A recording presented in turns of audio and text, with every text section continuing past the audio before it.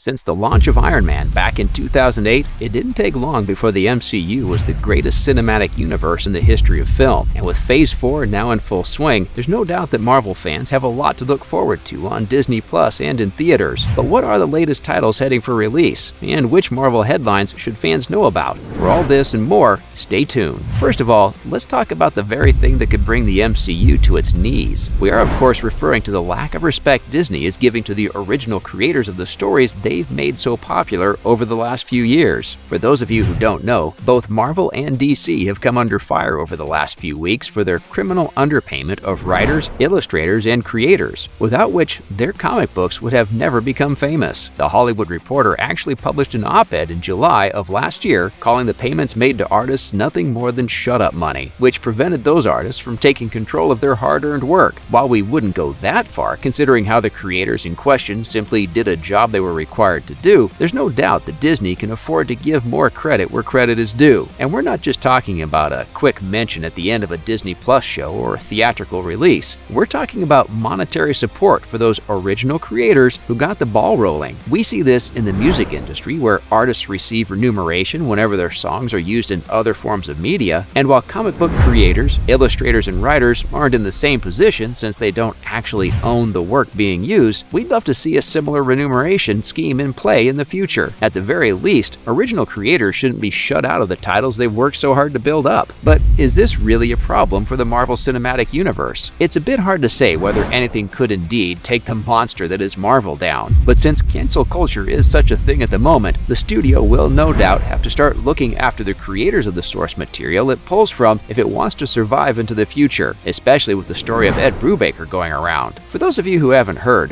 Brubaker is the writer behind characters like the Winter Soldier and was unfortunately shut out from the film premiere of Captain America: The Winter Soldier back in 2014. But it was when he expressed mixed feelings about the Disney Plus show The Falcon and the Winter Soldier that he really started to make a name for himself. The controversial release saw Anthony Mackie, the African-American actor best known for his portrayal of Sam Wilson, taking on the mantle of Captain America after the retirement of Steve Rogers. And it goes without saying, but fans had quite a bit to say about the inheritance of the title. This allowed the frustrations of Brubaker to make it as front-page news, with special reference being made to his April 2021 appearance on Kevin Smith's Fat Man Beyond podcast. It's here that Brubaker really made a stand, saying that it was ridiculous that both he and co-creator Steve Epting hadn't received any financial remuneration despite how often the Winter Soldier was being used as a character in the MCU. In the end, this has less to do with the MCU and more to do with quality content. You see, when creators, writers, and illustrators within the comic book industry feel like they're getting no credit for their incredible contributions, they'll no doubt leave the creation of these comics to lesser skilled individuals who don't mind working for less than what they deserve. And when this happens, the quality of the comic books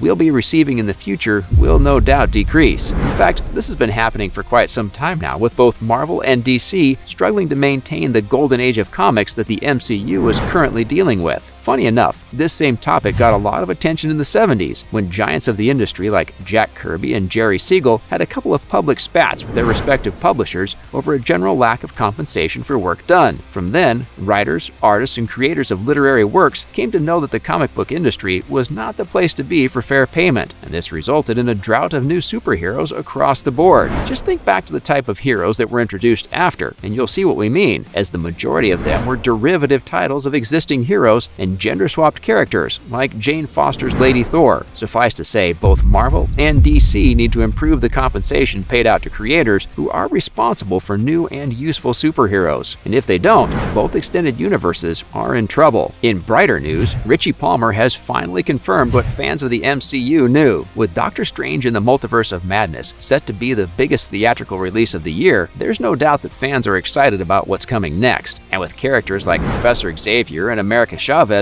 looking to make their first appearances in the MCU, many have been asking whether this affects the power rankings of the characters we already have skulking around in the universe. When it comes to character power ratings, things are a bit subjective to say the least. Fans have been debating about who's stronger between Hulk and Thor for years now, after all. But according to an interview with Richie Palmer in the spring 2022 issue of Disney's D23 magazine, it's Stephen Strange and Wanda Maximoff that should really have the title of strongest MCU heroes. In his own words, he referred to the heroes as as two of the most, if not the most, powerful beings in the MCU right now. And since he knows a lot more about the latest Doctor Strange installment than all of us combined, we have a feeling that we should be listening to him. It was already revealed in WandaVision that the Scarlet Witch is on a path to become stronger than the Sorcerer Supreme, but in the current canon that would be Wong, not Strange. In other words, the fight between Strange and Wanda is the new measurement of strength in the MCU, and it sounds like we'll get the answer to our question pretty soon. In the same breath, Reynolds and Stewart appear to be playing werewolf. This wouldn't be the first time that actors have refused to divulge whether they'll be making an appearance in an upcoming Marvel movie, though. In fact, the term werewolf derived from Andrew Garfield's denial that he would be appearing alongside Tom Holland in Spider-Man No Way Home. But fans of the MCU are quite sure that Patrick Stewart will be reprising his role as Professor Xavier come May of this year, as the tone of his voice in the latest Doctor Strange trailer is simply unmistakable, and we'd recognize the back of his bald head anywhere. Despite this, he has responded to the rumor by saying that he was simply watching the Super Bowl in his home on the day and couldn't have featured in the trailer for that same reason. In fact, he has no idea why people he didn't even know were calling him up and asking whether he would be appearing alongside the rest of the cast when the latest installment hits theaters. The introduction of Professor X would be a pretty big deal, considering how mutants have been somewhat lacking from the MCU in the last couple of years because of what many believe to be a House of M-like event. Other rumors suggest that Ryan Reynolds will be making an appearance as Deadpool in the film, but he too has kept his lips tight about the future of his character. In other words, we'll just have to wait.